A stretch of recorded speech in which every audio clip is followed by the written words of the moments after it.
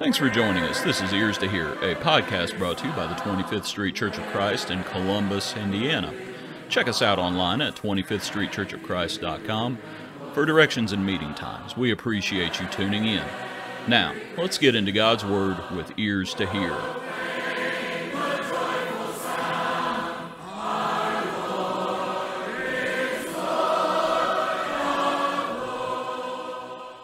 We'd like to thank you for joining our podcast, Ears to Hear. As usual, my name is John Hines. I'm the preacher for the Church of Christ here in Columbus, Indiana, and my co-host, as usual, Andrew Walker. Good to have you today.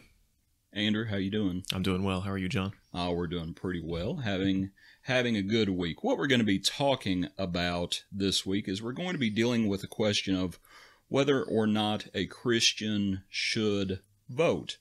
And I asked to sit in with us. We have Greg Walker with us today, and Greg is one of the elders, one of the shepherds of the congregation here. Greg, thanks for being on here with us. Sure, John. Had to find out what you're all doing up here. I understand. We're up to great things. But introduce yourself a little bit and talk about why we had you on today. Well, John, I think it's because you've had some recent conversations around the role of government and what the scriptures have to say about that role.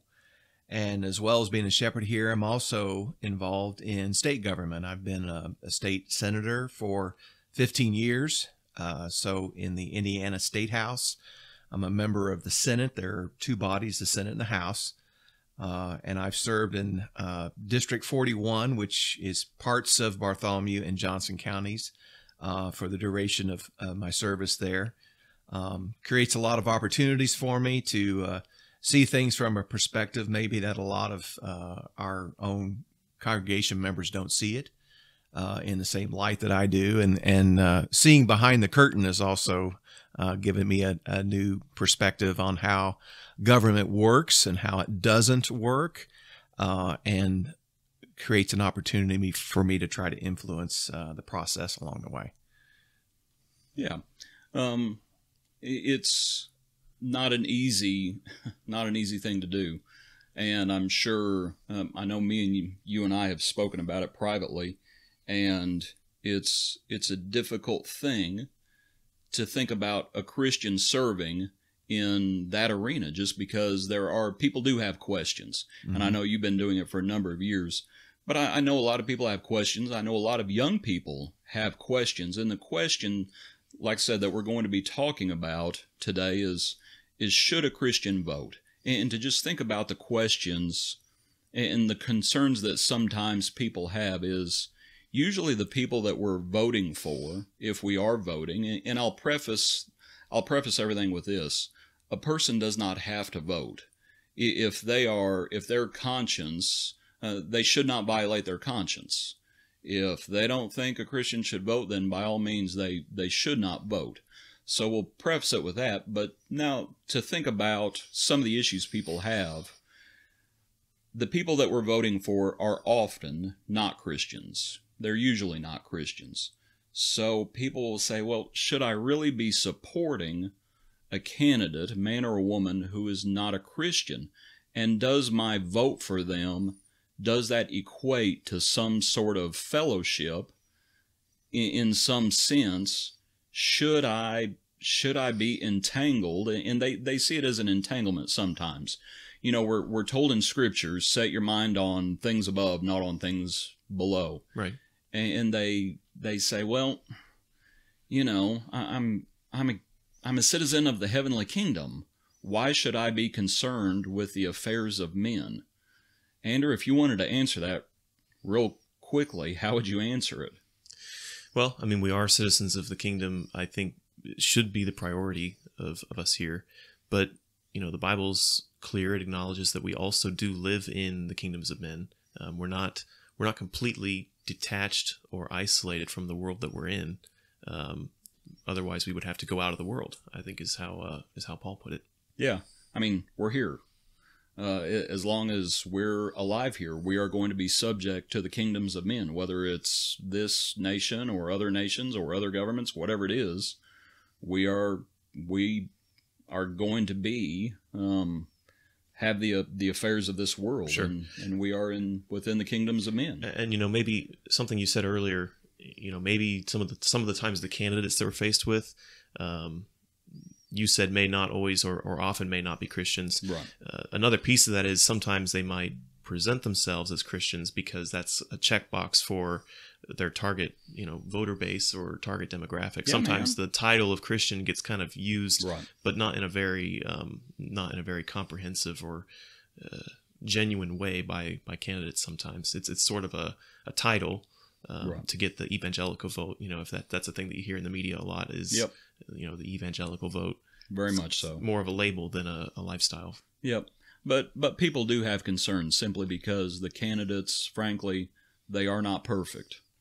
And even within the last few elections, I'm fairly youngish, sort of. I don't know. I guess I'm middle-aged.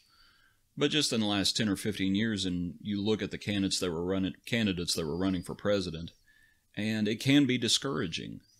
Just as you see the morality of these individuals, and you realize right away, wow, they're really not perfect.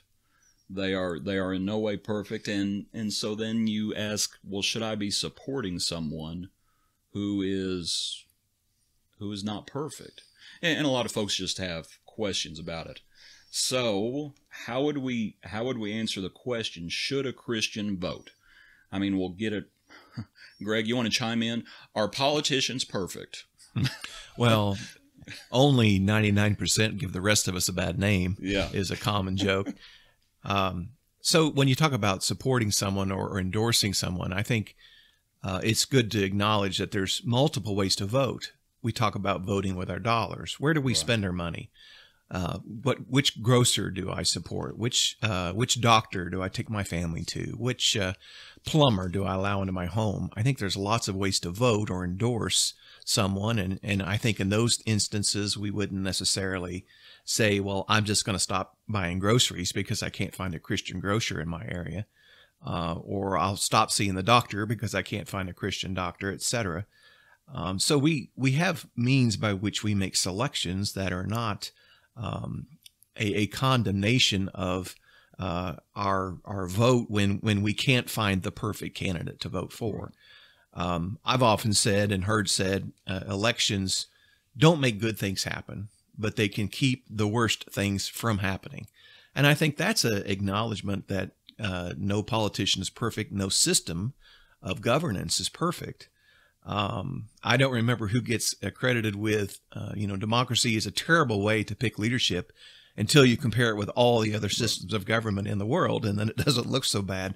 So because it's the affairs of men and the rule of men, we just have to go into it understanding, of course, it's going to be flawed. Of course, it's going to be an imperfect judgment. But we put judges in courts, we put politicians in charge of legislation and administration and executive roles, and none of them are going to be use the full counsel of God and do so perfectly. There's also concessions in that in my role, I'm with 49 other senators, and there's another 100 in the House. So even if I could craft and draft perfect legislation, it would be tantamount to impossible to get that passed by all individuals in those bodies. It's still a collaborative effort to determine what the laws of Indiana should be. Yeah. That idea of the other forms of government. I mean, when we look in Romans 13, and it's let every soul be subject to the governing authorities, for there is no authority except from God, and the authorities that exist are appointed by God. That does not mean that God dictated how governments are governed, how nations are governed. Mm-hmm. So to think about, here's the verse for the authority of the governments, frankly. And so then it makes you ask the question, well, okay, if you don't like this form of government that we have, share with us what form do you want? Do you want it to be a dictatorship? Do you want it to be like kingdoms of Europe in times past, where it's passed down by family to family? Mm-hmm. Maybe you get a good king. Maybe you have a king that's as crazy as all get out, and you're going to be in it for 80 years now. Or do you want to have some sort of say in the government? And governments exist, and we're subject to them. I would suggest, given that, the question is, as we think about the person who says, well, should I vote? A non-vote in the form of government we have, a non-vote is a vote. That's correct. And when you withdraw all the good influence from a situation, if you withdraw all the good influence, then what's left? Mm-hmm. Then it's nothing but bad influence. Yeah. I mean, the fact that we try to allow some form of a majority to set the direction of what leaders get chosen Right. and what policies get implemented, a majority can at least try to temper the extreme outside views, whether Right. it's on one side or the other. But if you withdraw yourself from that, you're basically letting the remaining voting body condense into whatever form that it's going to take. You're diluting your say in it by not participating. Right. And you see that. I lived in a place one time where the schools for a long time had a lot of trouble, and the parents of a lot of the children, because they didn't like the trouble, they pulled all of their kids out, and all those kids went elsewhere. Now, what did that leave in that small school? It left nothing but the negative influence, and it was not the solution to the problem. Mm-hmm. It just made things worse, frankly, and it was divisive in and of itself. To think about the governing authorities, I think some people, they look at the governing authorities like this passage in Romans. They just look at it as, well, they do not bear the sword in vain. And they just view the negative side of government, like we've talked about last week, and talking about policing and military and things like that. The same verse in Romans talks about, do what is good and you will have praise from the same. Mm-hmm. That is also government's job. Do you want to have praise from, this is, and Peter talks about the same thing in his epistle, when he talks about praise of those who do good. Well, that's what we're looking for. That's what we want. So I think sometimes people just look at the government as this evil entity mm-hmm. that, it has the right to exist by God, but they don't see it as an instrument for good. It's funny how Nebuchadnezzar was referred to as a servant of God. And you think, well, how did Nebuchadnezzar honor God? And in a way he did. Later in his life, it seems he really acknowledged God in a most profound way. But the fact is, God can use people that are imperfect people to accomplish his will. Right. Mm-hmm. And there are things that do come out of the State House and I'll dare say even out of Washington, D.C., that are consistent with moving God's will forward in this nation. But he's using flawed people to do it. And it may be that it takes a circumspect route. It may be that it's an action of government that responds in a very poor manner to a problem in our country where a righteous solution was at hand. And because of the failure of leadership, it may actually lead to a more righteous position in future governors or future leaders, and an opportunity to bring about good from seeing, the error of our ways. There's lots of ways God works that are not as direct as we expect. Right. Yeah. And I have to think that he's got his hand in the lives of people. When we talk about, these not being Christian folks, there are folks trying to be Christians. They're again flawed as I am too. Right. But for all of those that have a single purpose agenda that's about themselves, you do have those that are really there to try to serve fellow man. And even when we serve imperfectly, we still get it right once in a while. The blind squirrel finds the nut, and there's good that comes out of the work that we do. I understand why people choose to emphasize the negative, though, because it is disheartening when we see a squandered opportunity as well in that kind of leadership. When you mentioned kind of the good coming out of potentially bad decisions, it immediately made me think of Joseph and his time in Egypt. That was a lot of injustice, a lot of neglect for what is right and what is good, both on the part of his brothers and on the part of his master. While he was in Egypt, there was a whole lot of bad intentions and evil decisions that were made. But in the end, God was able to use the structures that were in place, including the Egyptian government, although that's not really the point of the account, to save lives and to help save his nation. So yeah, there's definitely example for that. And I mean, God works in mysterious ways, and his ways are higher than our ways.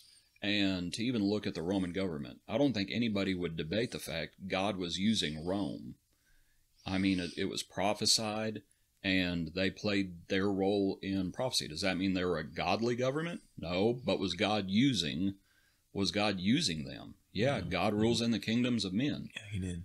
Can we always see it? Usually it takes hindsight, takes looking backwards through history. At the time you're going through it, you think, how could God possibly have his hands in this? But he usually does. He rules in the kingdoms of men. I was just thinking about the idea of fallible men. And I was thinking from Acts chapter 6, in the account where you have those Grecian widows who are being neglected. And there was a problem that was affecting the church, and the apostles, they summon the whole multitude, and they say, "Therefore, brethren, seek out from among you 7 men of good reputation." And they seek out 7 men, but it was up to the multitude to seek out from amongst themselves these individuals. They held an election, didn't they? I mean, there had to be something that happened there. The apostles didn't choose them. The apostles laid their hands on them, but they say, choose from among yourselves 7 men. Now, I assume it talks about, choose from among you 7 men of good reputation, full of the Holy Spirit and wisdom, whom we may appoint over this business. But it was up to the individuals. Tell me one of those 7 men who was perfect. You're not going to do it. No. I'm not saying they were not good men. I think they were good men. But I don't think they were perfect men. And they had a task thrust upon them, frankly, and they had to do their part to try to serve. But it's just one example, and you look in the Old Testament and you see the same thing when the people come out from Egypt, and Jethro comes on the scene, and Jethro sees Moses judging the people all day and all night, and Jethro says, "What are you doing?" And for one thing, Moses wasn't perfect. He's going to end up losing his temper at one point and not being allowed into the promised land. But Jethro says, you need to appoint people over this. And they chose people, it's like over the hundreds, and then over the 50s, and then over the 20, Mm-hmm. And they were choosing from amongst themselves, and I think Moses was doing the choosing. But still you have the choices being made. And tell me one of those men who was perfect. You're not going to do it. Sure. But those individuals were being entrusted with with judging. It uses the word judging there, judging between parties and things like that. But for the individual who says, I just don't feel like I can vote because here are people who are not perfect. In Scripture, you have examples of people being chosen who are not perfect. And they were being chosen for leadership positions. Mm-hmm. They still weren't perfect. Mm-hmm.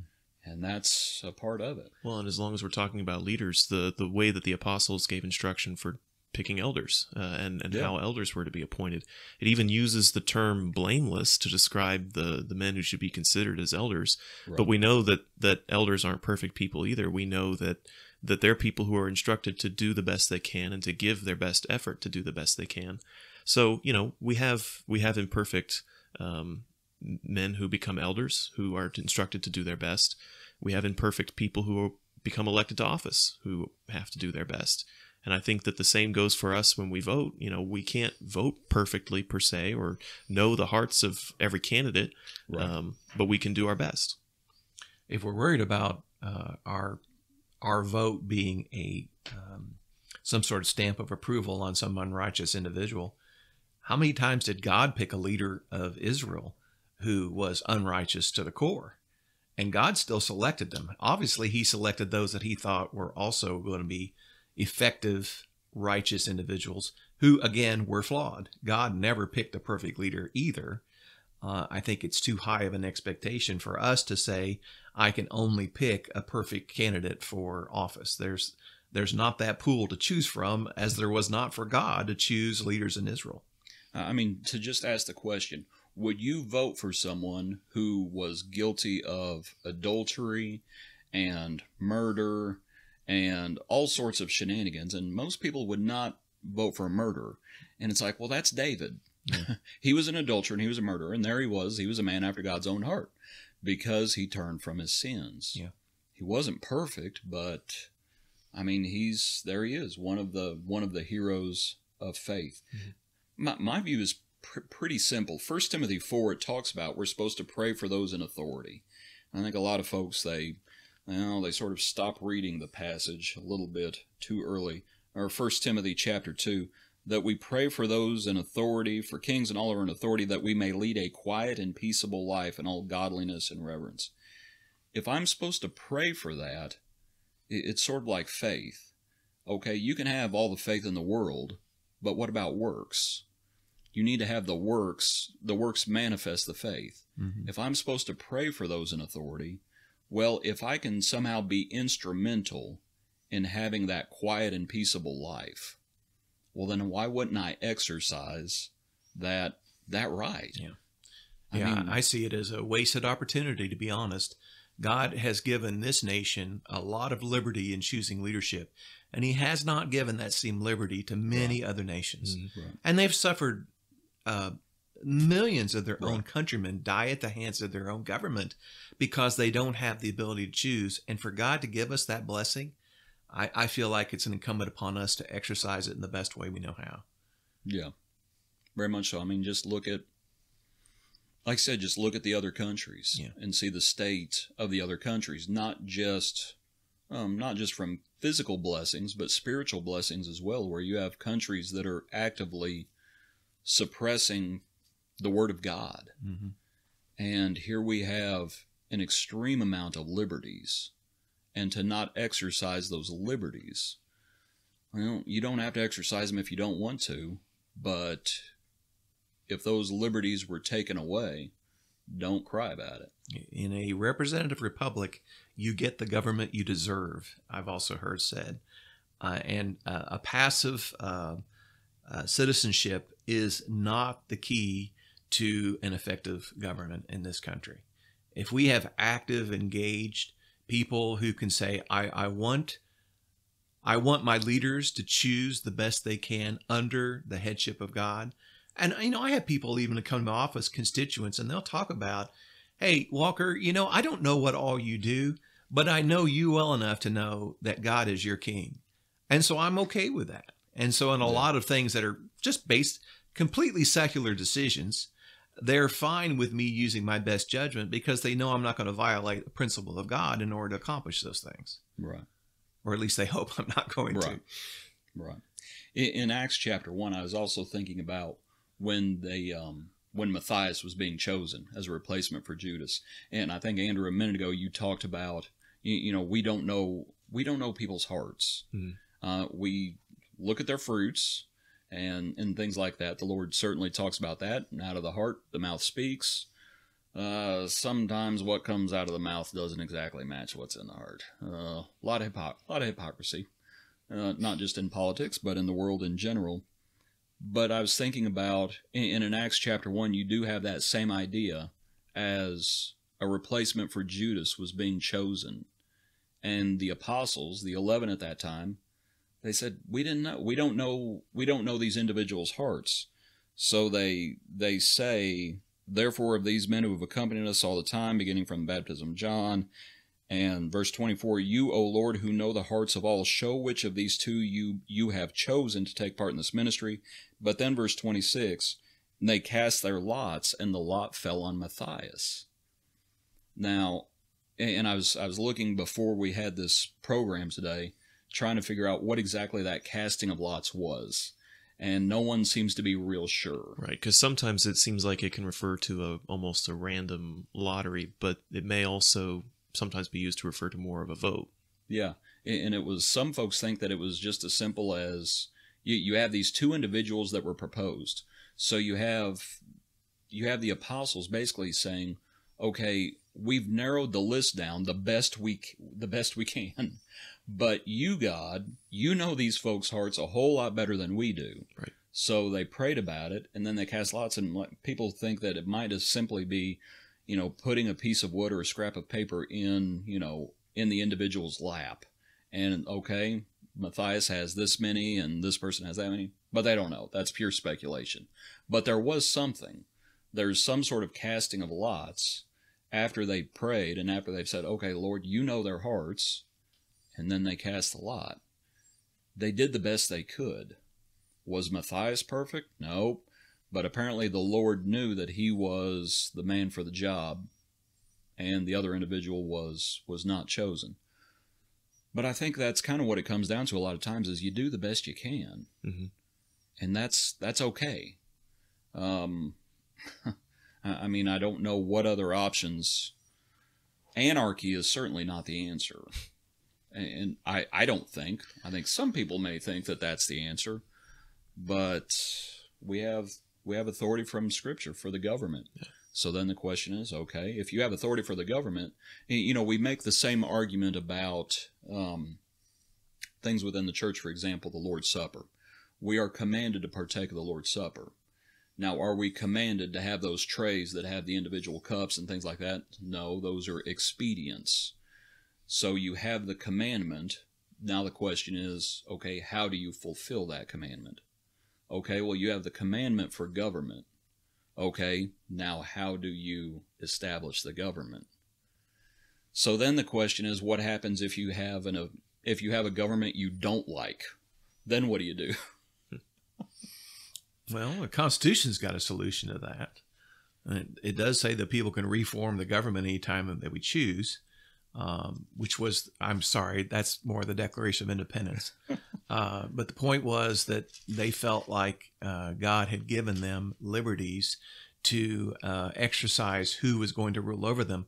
In fact, that was a topic of discussion among the colonies when they were looking at whether they wanted to challenge the king of England, and his leadership role in the colonies was, do we even have the authority to choose our own leaders? And using Scripture, early writers were able to convince at least enough of the early colonists to say, yes, we do have that liberty under God. And in fact, his expectation would be for us to choose righteously.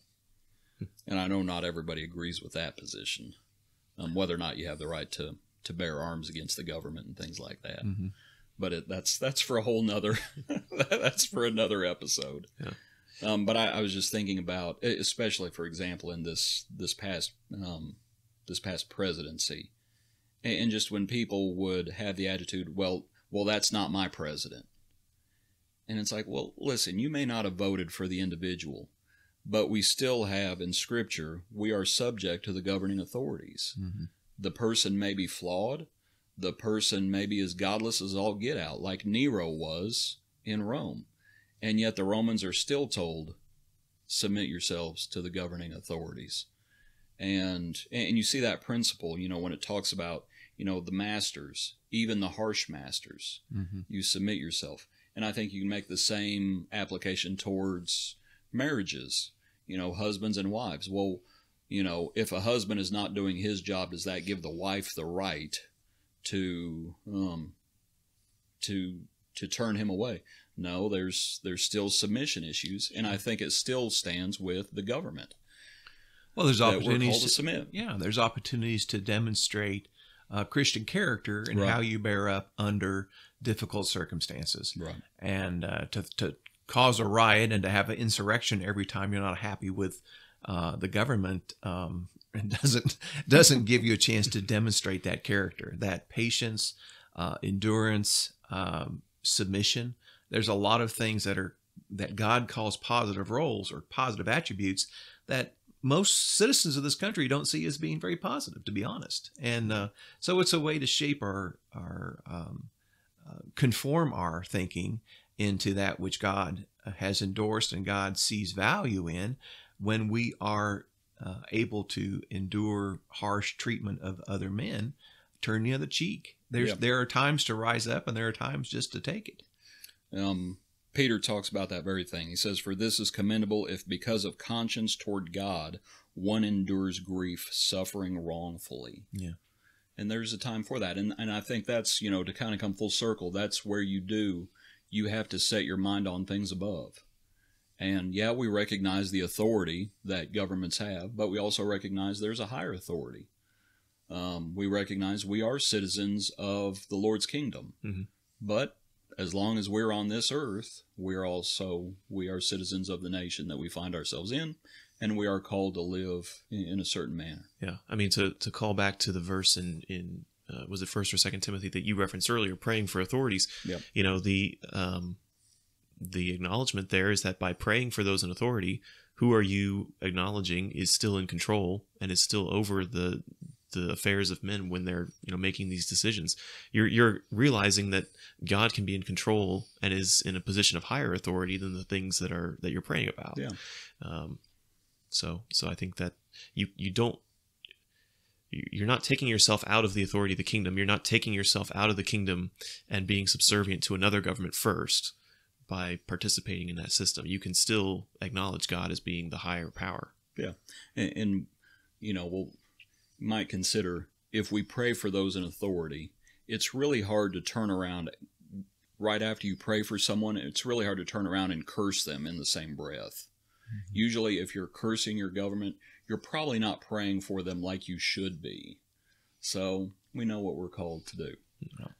But it's an interesting topic, and it is a topic that a lot of folks have questions about. So hopefully we've dealt with some of those issues, and people are fallible, and we recognize that. And just as much as we recognize other people are fallible, hopefully we recognize that we ourselves are fallible as well.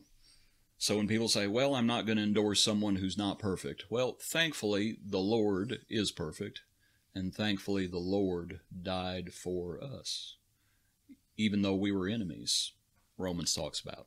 While we were aliens. Yep. While we were aliens and sojourners. Yep, very much so.